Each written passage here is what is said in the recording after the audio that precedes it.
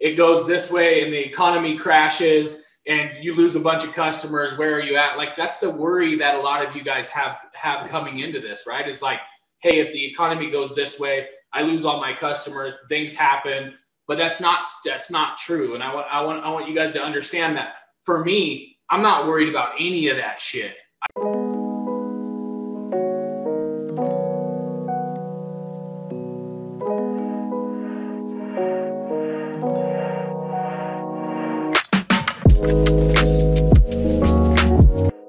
And I want to squash this worry that a lot of you guys have, is that, you know, as you guys know, there's a lot going on around like the election, right? Donald Trump and this other Biden.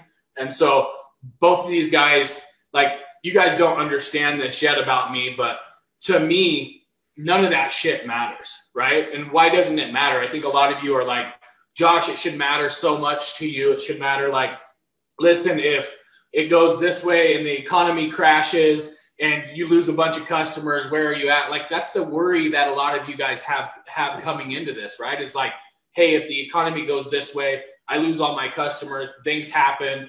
But that's not true. And I want you guys to understand that for me, I'm not worried about any of that shit. I don't give a fuck about it. And the reason that I don't care is because whether one guy wins in the economy and I keep scaling with service-based businesses or whatever, or the economy crashes, all I have to do is reach out and go, okay, because guys, if you ever studied a pandemic, or if you ever studied economic crash or anything like that, there's always businesses that go up and come down, right? Economic crash, businesses go down. So maybe bankruptcy lawyers are going to go up. It doesn't matter. Have the mindset that to you, none of this shit matters with the election. These guys don't control your life. The government doesn't even control your life. You control your life.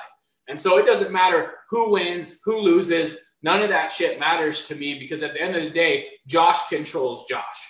Josh is always going to find a way to use these skills, to use these tools, to use what we've learned and go out and make money, because there's always a spot that we can step into, right? There's always an area that increases when other areas decrease, or areas that decrease when other areas increase. And you just have to pay attention to that. That's what's so beautiful about what we do, is that we can use these tools in any kind of down economy, up economy, anything that we want to do at any time. Shit, guys, we can even go, like, if it really gets that bad, we can go, okay, we know this is going to blow up just like it did back in blah, blah, blah, when the economy crashed.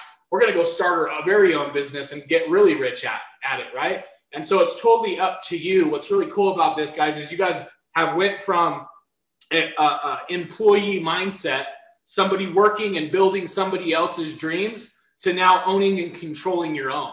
And I'm telling you right now, when you guys bring up to me about the election or who's being, like, that shit matters not to me. So every time you guys see me when I get a blank face is usually when you guys talk about politics, religion, stuff like that. It's like, that stuff doesn't matter to me. I make my own reality, right? I treat people good karma comes back. I love people, right? And so it just, the world just flows better that way, understanding that you own and control your own destiny. Nobody else has any say in it whatsoever, right? And so I wanted to kind of quash that a little bit.